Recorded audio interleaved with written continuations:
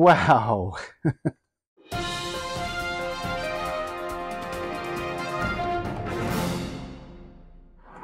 Hello and welcome to Scott's Garage. We're going to try something a little bit different today. Was going through this magazine. It's Wood, Great Projects, but it's from Wood Magazine, Volume 4. And they had a section on skill builders. Skill builder. Earn your degree and dovetail. Now, I've never made a dovetail in my life. I've never cut a dovetail, but I'd kind of like to learn how to do it.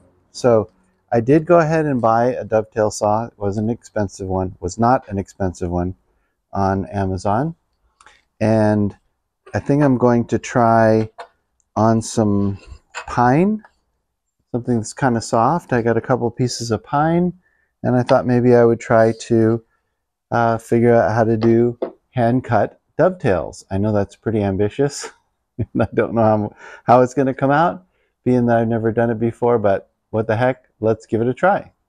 Well, I don't know if you noticed, but I am sporting the Norm Abram flannel today in tribute to him. He's retiring, or he did retire not too long ago, and there was a great little documentary, like 1 hour on the Roku channel, called The House That Norm Built, and it's about his whole story with this old house, new Yankee workshop.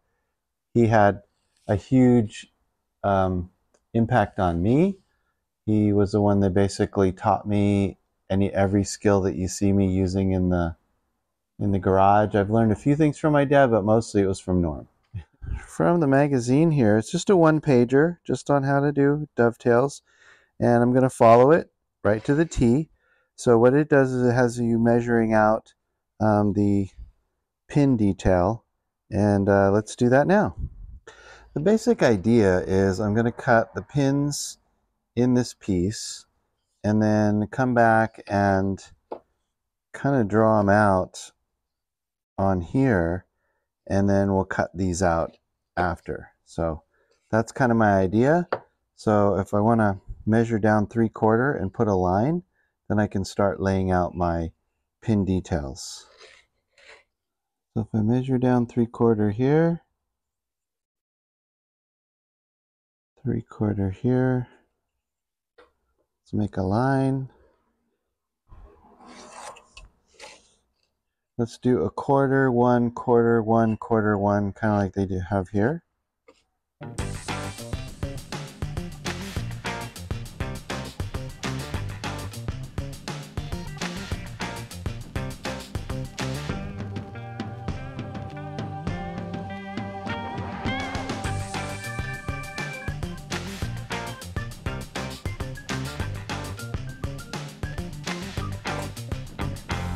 So something like that.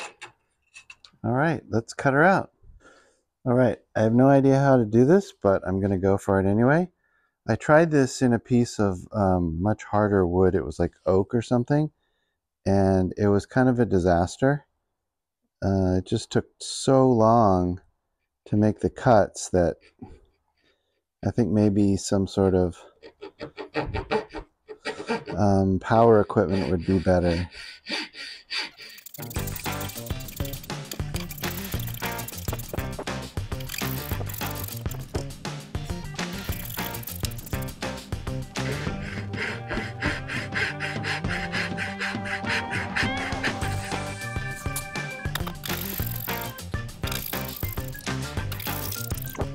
Okay, so I have them all cut, and I did watch a video because my saw tends to want to go off to one side, and I watched a video about how to kind of file the teeth a little bit so they're a little less aggressive on one side than the other, so it goes down straight. What it was saying is that the teeth stick out right, left, right, left, right, left, and if they're kind of favoring towards one side, you'll get sort of an angled cut like this one right here. If it's not, if you can kind of knock down that one high side, then the saw will go true.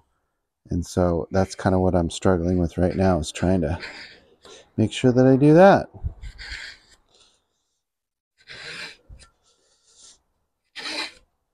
And not really perfect, but I don't think bad for a first pass. All right, let's try to knock those out of there. I'm a little unsure how to do this and what size chisel to use. Start with a 1/2 inch, but my first inclination was just to hit the chisel straight down, but then I was like, well, you can't do that because these go at an angle.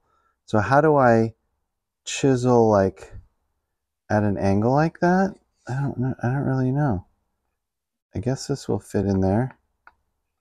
Okay, maybe I should put a line back here too, so I know how deep to go on this side. 3/4 and 3/4, and then Kind of like that. So that's pretty good. The depth, I think I got the depth fairly okay. So I don't know, do I like go at an angle? And do I just eyeball the angle? I don't know. Okay, so I think what I'm gonna do is kind of like score these all the way across and then maybe try to angle them. I don't know.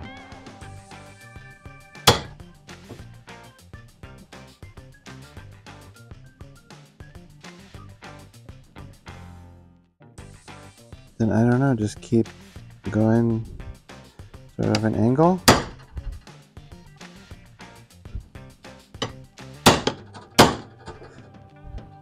Center.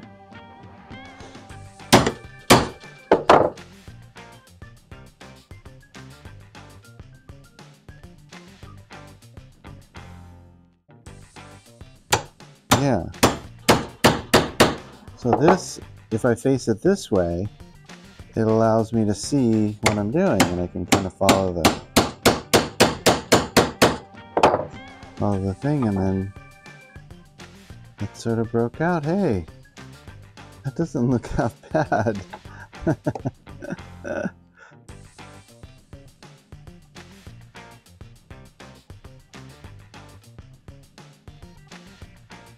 All right. And I don't know, maybe a little like sanding block in there or something. That looks like kind of a respectable dovetail. First one I ever did. This is fun.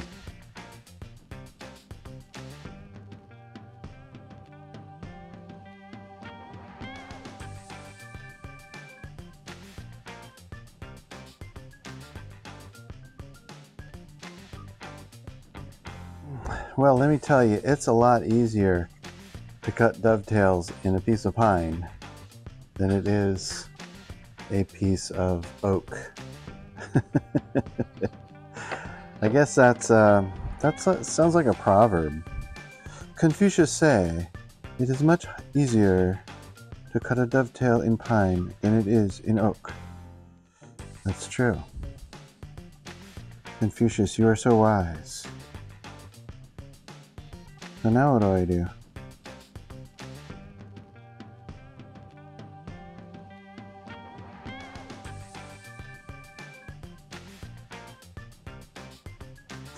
Okay, so then do we do this? And so I just kind of put it at an angle and try to go down. And then this one, I could do this one first.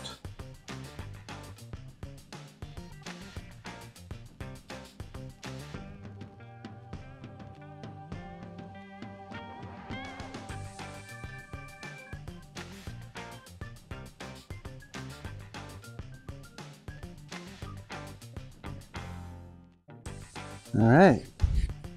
Okay, let's try to take these 3 little guys out. All right, so I switched to a smaller chisel. This is the 1/4 inch.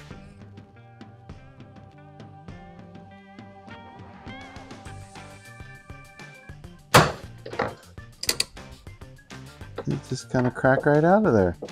That's neat.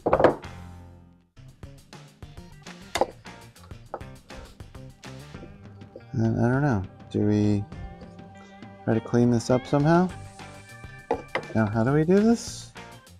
This just was supposed to slide into there.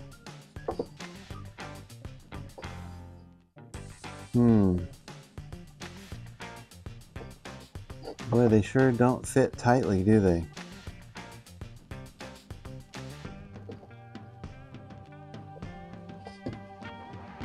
That is, I think, the worst joint, the worst dovetail anybody has ever cut on planet Earth.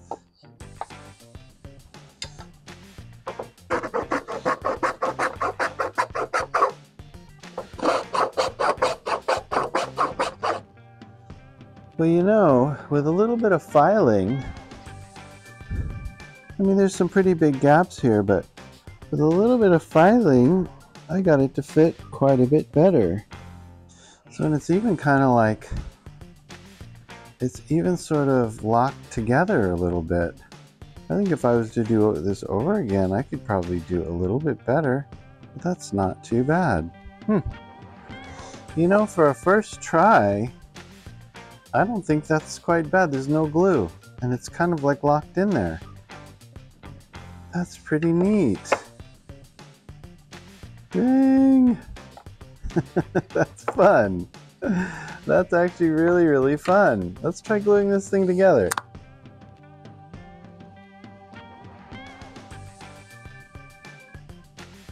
Oh, this is where like a little brush really helps, huh?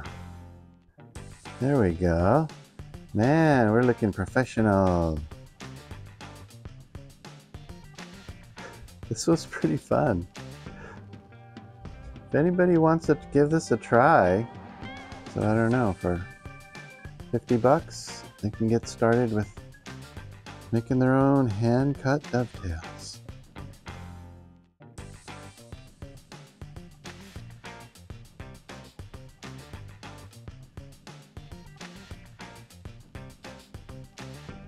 All right, let's let that dry.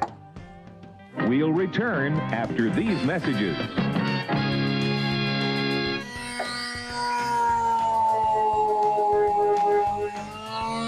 Well, I'm not sure why, but I thought I would sand this just so I could kind of see the dovetails better and take a closer look at this, and it looks pretty nice. I think I might put a little bit of stain on there just so maybe the dovetails will pop a bit. This is just some like natural clear stain. I guess doesn't really make any sense, does it? Clear stain.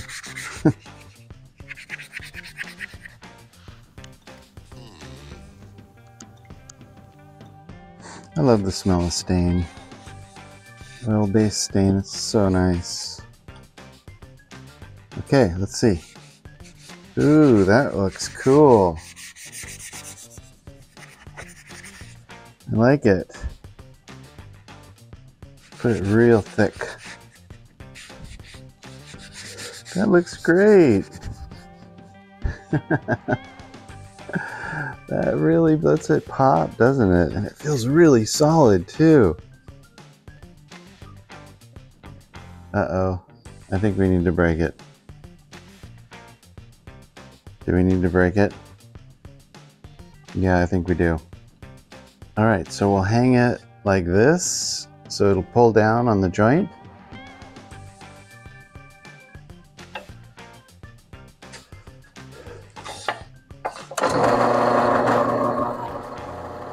Okay, I think I was able to find everything to make it exactly the same as our other test.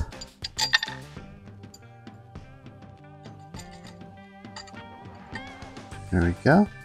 And then we'll just hang it on the workbench. First test of dovetail joints in a piece of pine.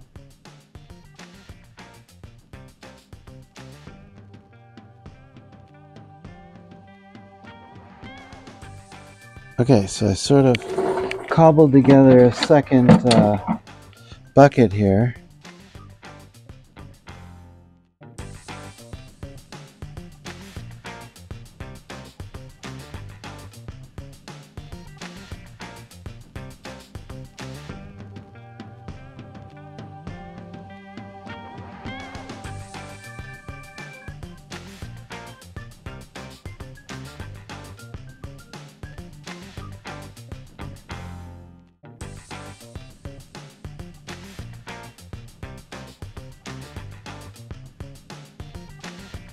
So let's just look at what we have here.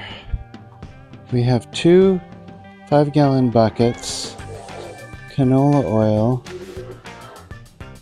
all kinds of tools and weight sets and everything. I thought this was going to be like a 1 bucket thing. I didn't know this was going to be the end-all be-all of strong joints. Oh.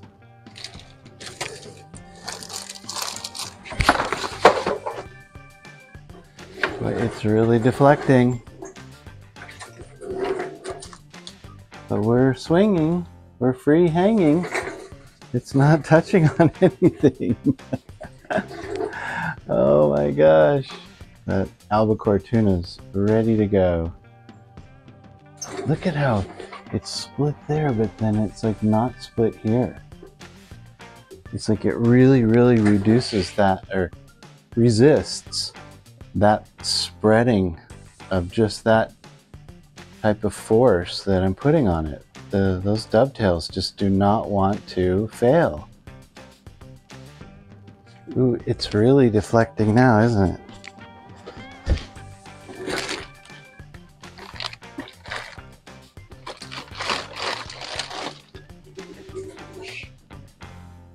Oh man! Wow! Oh my god, that was incredible! Let's look at this. Wow! Made a mark where the washer went.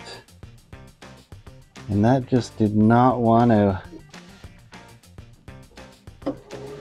That did not want to come off of there. And it, you know, that was my first dovetail. It wasn't even that well carved out, but man, that is amazing. Okay. Well, let's weigh all this and see how much it is.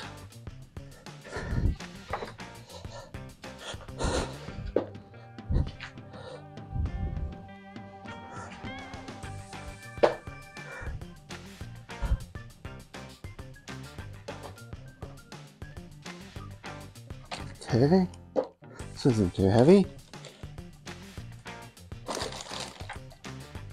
30 pounds.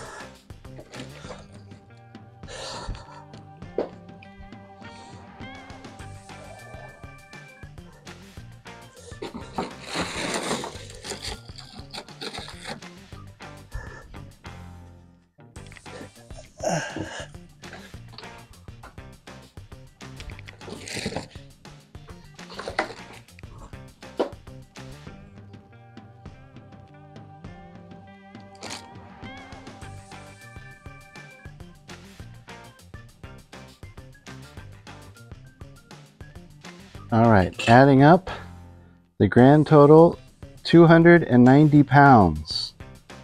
Pretty close to almost 300 pounds. 290 pounds. That's far and away.